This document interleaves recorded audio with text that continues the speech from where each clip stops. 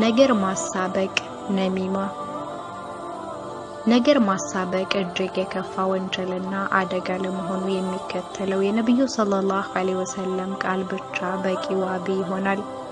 ላ የድኹሉል ጀነተ ነማም ነገር የሚያሳብቅ ሰው ጀነት አይገባም። ቡኻሪና ሙስሊም። የሐዲሱ መልእክት አስፈራምን? ነገር የሚያዋስድ ሰው ጀነት እንደማይገባ ቀድሞ ተወስኗል።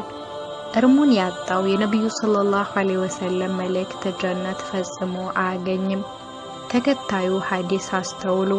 ከእናንተ መካከል ከአላህ ዘንድ ይበልጥ ተወዳጆች መልካም ጸባይ ያላቸውና ራሳቸውን ለሌሎች ዝቅ የሚያደርጉት እንዲሁም ከሰዎች ጋር በቀላሉ የሚግባቡት ናቸው።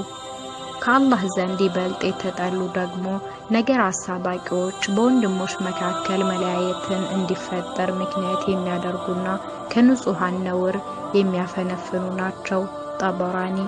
የአላህ መልእክተኛ ሰለላሁ ዐለይሂ ወሰለም በአንድ ወቅት ከመካከላችሁ ከሁሉም የከፋ እኩይ ማን እንደሆነ ልንገራችሁን በማለት ባልደረቦቻቸውን ጠየቁ። አዎን ይንገሩን አሏቸው። እንዲህ አሉ።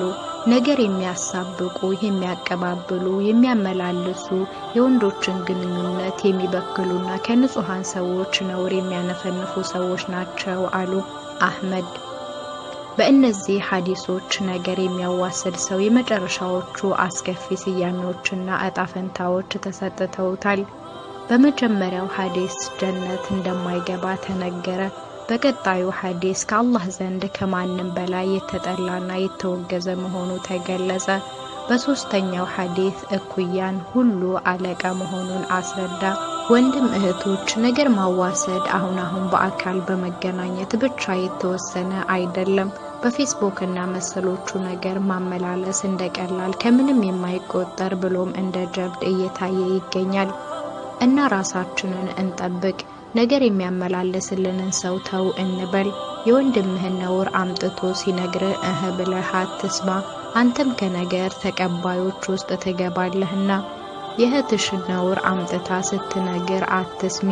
አላህ ሁላችንንም ከነሚማ ከምላስ ወለምታዎችና ስብራቶች ይጠብቀን። አሚን። ወሰላሙ አለይኩም ወራህመቱላሂ ወበረካቱ።